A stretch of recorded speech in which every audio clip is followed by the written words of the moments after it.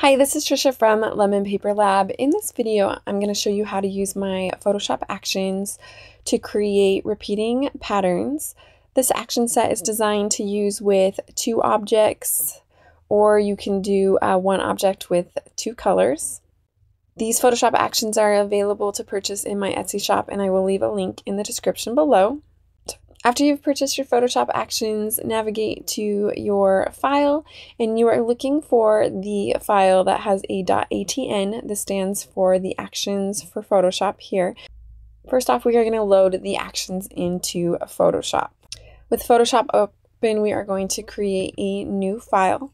For this, we are going to use the dimensions of 1200 pixels by 1200 pixels. These actions are designed to work with this canvas size. If you use a different canvas size, they will not work properly. So just make a note that they are designed to work with this size of canvas. And then for these particular set of actions, you cannot use it with artboards. So make sure artboards is not selected. And then under resolution, I'm just going to have it set to 300 pixels per inch. My color mode is RGB color. And then my background content set to transparent. And then I'm going to go ahead and click on create. From here, we need to load our actions. So make sure you have your actions panel open. If you do not, you can find it under Windows, selecting actions here. In the right corner here, just click on this icon and then you are going to select load actions. From here, navigate to your file folder and again select the file that is .atn, and then we will just click to open it, and then you will see your actions in your actions panel here, and then you can click down on the folder icon here and you will see your different actions. So looking at the actions here, we have the different namings. We have dot style, BL stands for block, BR stands for brick, and then we also have HD, which stands for half drop.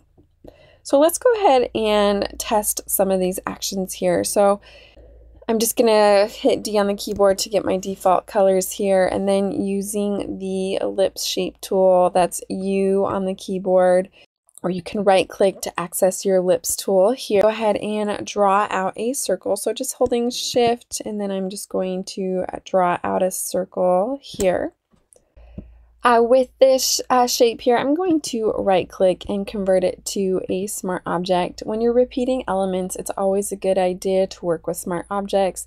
That way, if you need to make any adjustments to your original object, it will be reflected in your repeats as well.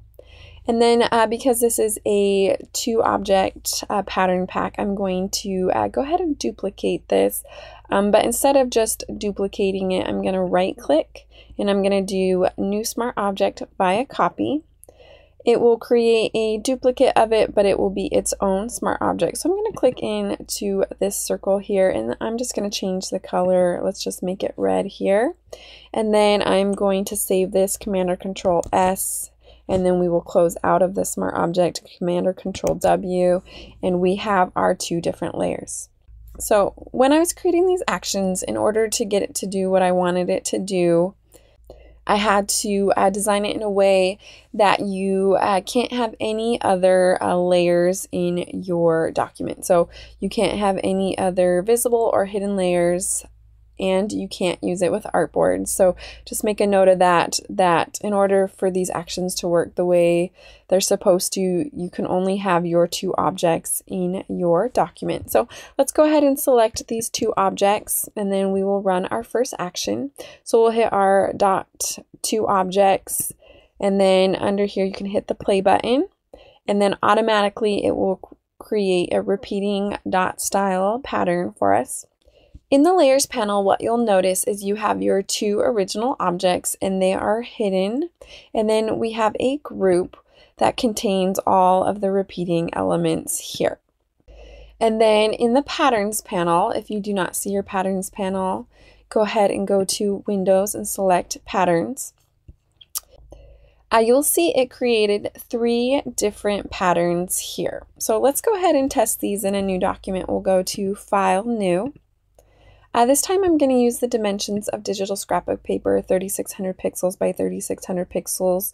I'm going to have artboards selected, resolution 300 pixels per inch, and everything is the same there. And then just click on create. going to go ahead and add a pattern adjustment layer here, and then just clicking on OK here, navigating to my patterns panel. I'm going to select the pattern that has both my red and my black here. And then let's go ahead and add a background color. So I'm going to add a solid color adjustment layer. I'm just going to make it white for the moment. So FFF, and then just clicking on OK, we'll drag that color fill layer below, and we have our background color here. Just renaming my artboard, I'm just going to name it one pattern, and then zooming out, Command or Control minus, I'm going to create a second artboard. So I'm going to access the artboard tool, which is Shift V, and then clicking it until you get the artboard tool here. You can also right click and select the artboard tool, which is next to the move tool here. When you have your artboard tool selected, you'll see these plus icons. I want to go ahead and make a duplicate of this artboard here. So I'm going to hold down Option and click for Mac users, or Alt click for PC, and then I'm just going to drag it to the side. And then I'm just going to rename this layer to pattern, and then I'm going to just drag it below my first one there. So let's get back to our move tool. So just Shift V, and then we can zoom in here a little bit. So on this second artboard here, I'm going to go ahead and add another solid color adjustment layer. Let's go ahead and pick just an entirely different color here. We'll go with maybe this purple here. And then I'm going to create a clipping mask. So I'm going to click between the two layers, Option click for Mac, Alt click for PC to create that clipping mask there. And then selecting both of these layers, I'm just going to duplicate it, Command or Control J, and we have a repeat of those layers. So back to my patterns panel here, I'm going to select the pattern that is the black circles, and then for this one I'm going to select the pattern that is red circles, and then I'm just going to go ahead and change out this color so we can get a different color here. And so what this action does, it creates a automatic repeat of your swatch, but it also gives you these additional repeats.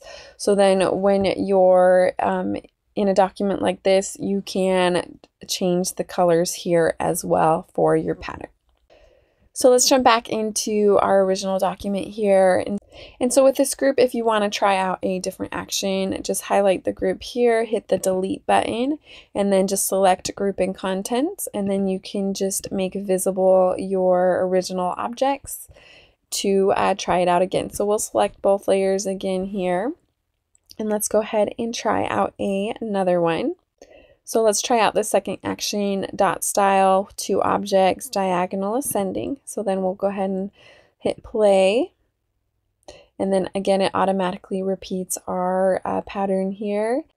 And then again, in the patterns panel, we see the three different saved patterns here. So we'll test that out again in our second document here.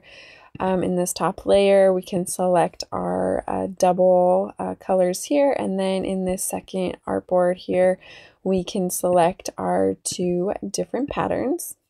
And so we have, again, the option to where you can change out the color if you want, try a different color combination here to easily change out the pattern there.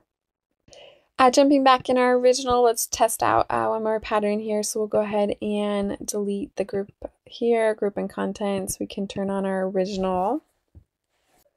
Creating a new layer here. Let's try a different object. So I'm going to right click here, looking at my custom shape tool, hitting the drop down here. I'm going to navigate to a different object. This time I'm going to pick one that is not symmetrical.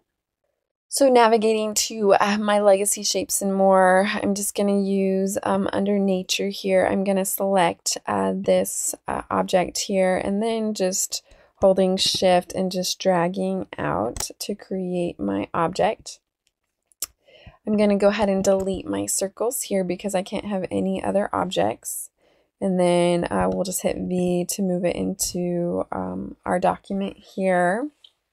And then I'm just going to convert this to a smart object and then right click, new smart object via copy. Let's just click in here and choose a new color and then saving this, Command or Control S, Command or Control W, and then we have our two objects here.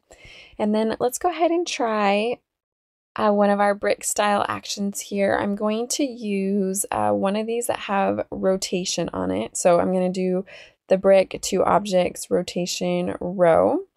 So we'll click on that one there and then just push play. And then we'll see a brick style repeat.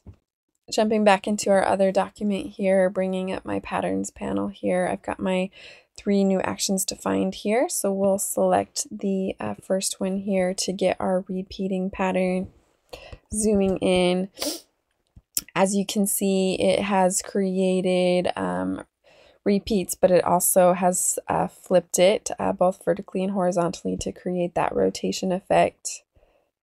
And then we'll test out this other one here, selecting one of the options and then the other option. And then again, we can change out our colors here. If we want to, let's select say a pink. And you can get a different color palette here in your document. Jumping back into our document here, we'll go ahead and delete this group and contents, turning on our layers here, selecting them here. You can use your actions in this view, but you also can use it in button mode. So I'm going to click on the icon here and select button mode. And then you'll see these actions here. Let's go ahead and test out a block style. So I'm going to just select one of these buttons and then it will automatically repeat it there. And then we can, again, test it out in our document here. Selecting the double version here, or you can select each one individually to get our pattern here. And in this case, we used a block style that had a repeat via the column. I hope you enjoy using these actions in Photoshop to create repeating patterns. Be sure to check out my Etsy shop where I offer additional action pack sets that you can check out. In the description below, I will leave a link to where you can purchase this action pack. Thank you for watching this video. This is Trisha from Lemon Paper Lab. See you next time.